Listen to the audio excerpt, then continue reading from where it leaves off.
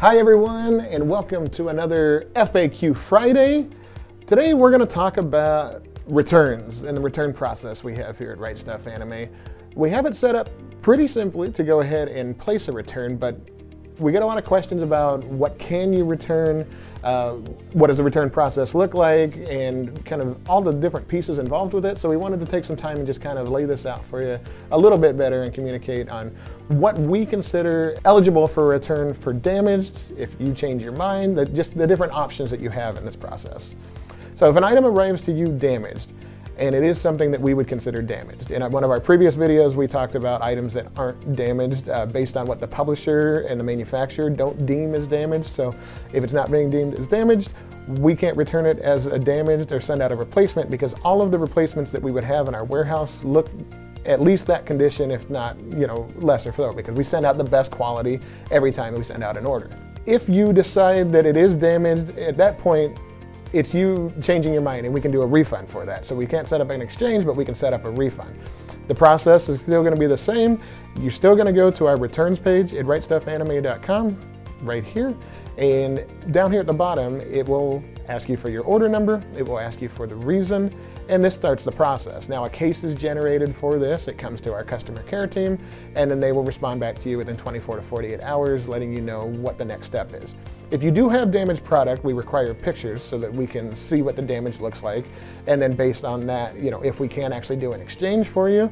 An exchange works to where we will issue a return authorization number, an RA number. You will then send back the item with that number. You do have to pay for the return shipping cost to us, but once we get it back, we will send the replacement out to you free of charge. If the item is not in stock, there can be delays. We are always getting shipments in from all of our publishers. We've talked about this in a previous video too, about getting restocks in. So as soon as we do have a replacement, we'll get it sent out.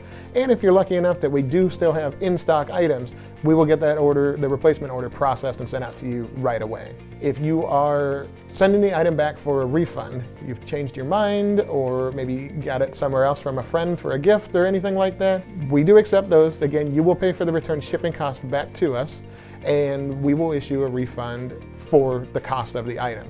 Now, if you had qualified for free shipping, there will be a shipping fee added to the order. Whatever the shipping cost was for us to send it out to you, that's going to be deducted from your refund.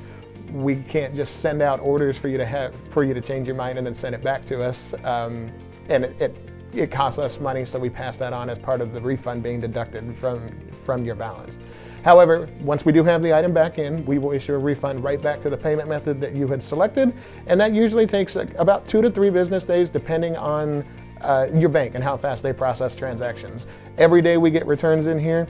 Our customer care team does a great job and goes through and puts those onto the account and starts the refund process or the exchange process, and then our accounting team processes the transaction. So it really is just a matter of days once we get the item back here in our warehouse, and everything should be taken care of at that point.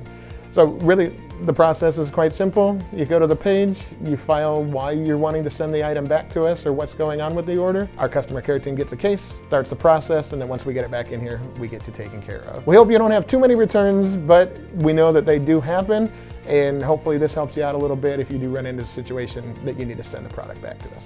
We hope you found this helpful, and we'll see you next time.